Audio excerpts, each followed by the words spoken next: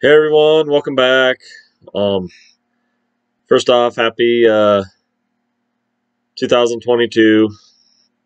It's been a very cold start down here in Nebraska to the new year, but this is just going to be a quick little video here. I wanted to address a few things. It's probably my third time, at least, trying to do this video. I just haven't liked how the other ones have come out, and there's stuff I missed, and I'll probably miss stuff again. But anywho, today I want to talk about something. It's How do I want to put it? It's been brought to my attention by some other viewers and some comments that have been made by others. For a hunter, you sure don't show a whole lot of hunting on your channel. Well, the purpose of this channel and what I'm trying to do here is there is more to hunting than there is hunting. I want to show the stuff that is not shown on TV. I want to give helpful tips and advice, and this is just stuff that works for me. Maybe it'll help new hunters get into it. But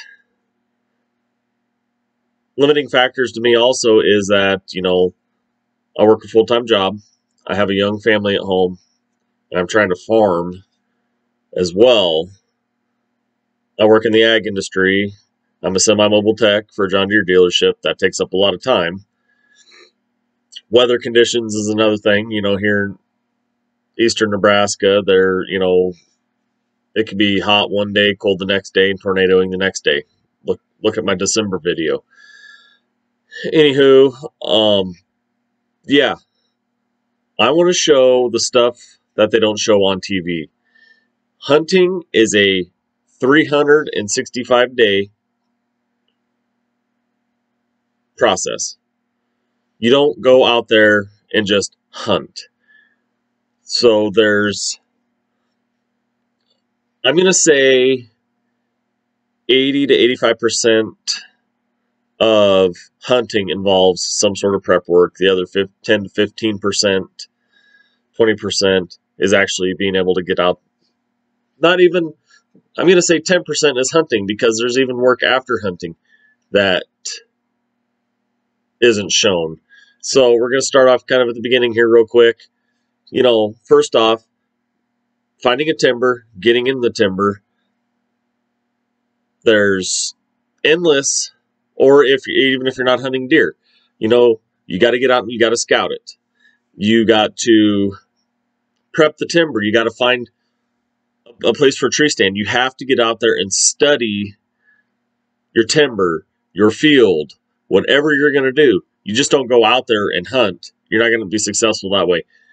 What they don't show on TV is the amount of prep work that goes on. They don't show them trimming trees. They don't show them out there sitting for hours and hours and hours studying stuff, putting cameras up. You can put a tractant out in front of the cameras just to see, that's what I do. I put a tractant out in front of cameras so I know what I have. I'm not baiting.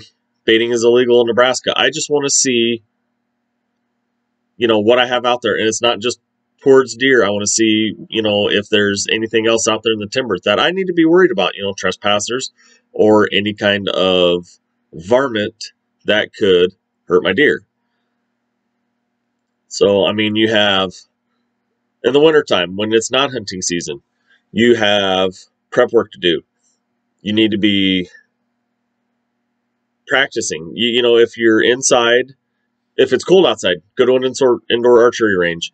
If it's a nice day out, go out, shoot your targets. You can shoot blue rock. You can shoot, target shoot with your rifle. In the off season during the wintertime, you should be out there scouting your timber, trimming trees, thinking where your next spot's going to be.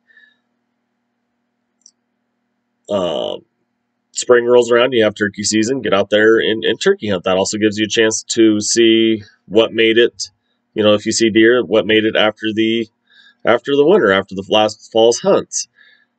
It kind of gives you an idea of what kind of shape your timber is going to take, out to be. Also springtime. If you're going to do food plots, that's the time to pick out where you're going to put a food plot and what you're going to do in the food plot, and if you have to do any kind of conservation work around there. Summertime, keep an eye on your food plots. Keep an eye on cameras. Get out into the timber. Start trimming paths around because you don't want to become so overgrown that you can't get in there.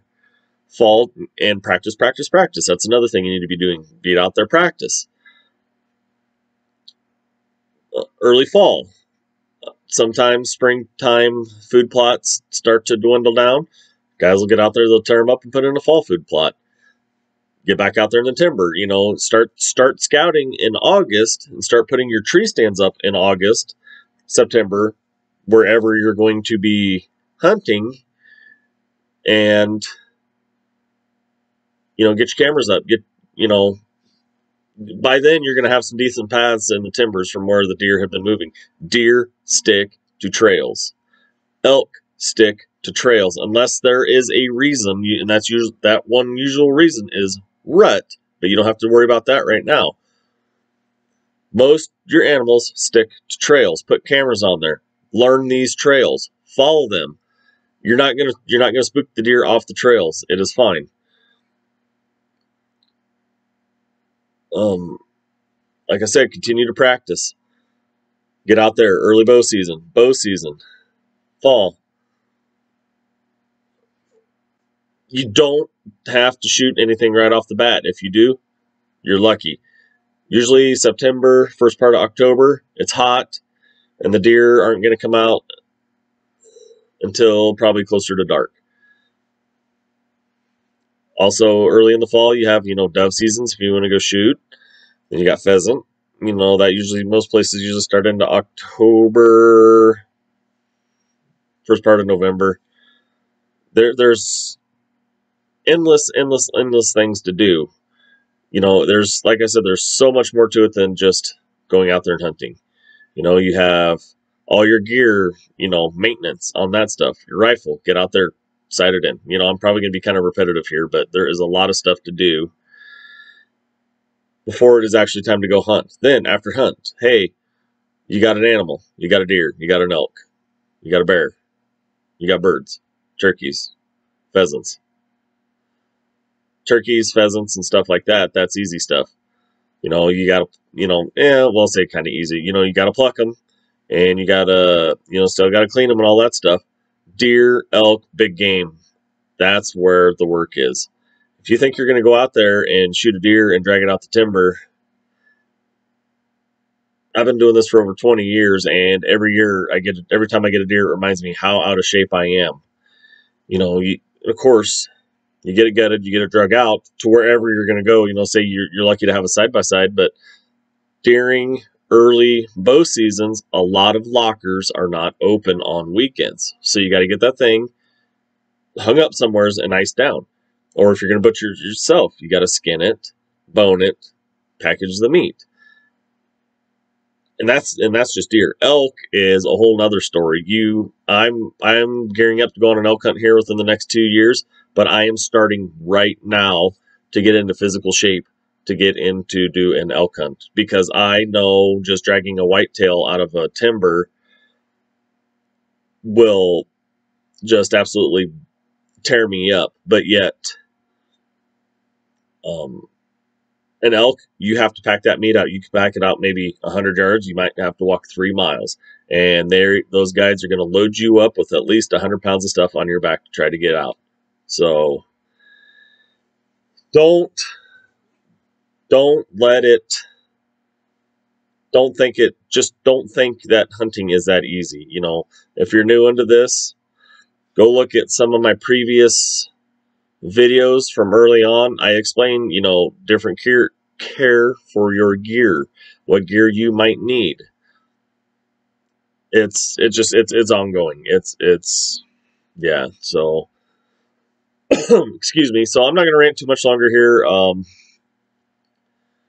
I think you all kind of get the drift. Big things to come. I'm working on probably a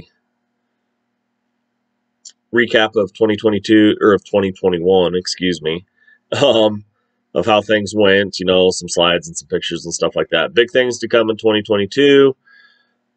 We're going to take a smaller video approach on some things. I hope to get out there and hunt more. I'm going to try, I've had some game cams out. I'm going to try to get out and take care of some coyotes that are down at the timber. I got work I want to do down at the timber. I'll show you guys all that stuff. So I want to give a big shout out to everyone that has liked my South Dakota pheasant hunting videos. They have gone like gangbusters. Thank you to all the new subscribers to my videos. Thank you, thank you, thank you. Please, everybody keep subscribing. Pass on the word. If you're new to the channel, make sure you thumbs up these videos. Leave comments. I try to answer most of them. If you want notified about the videos, make sure you click the bell. I appreciate everybody's support to my channel. I really, really, really appreciate it. More to come.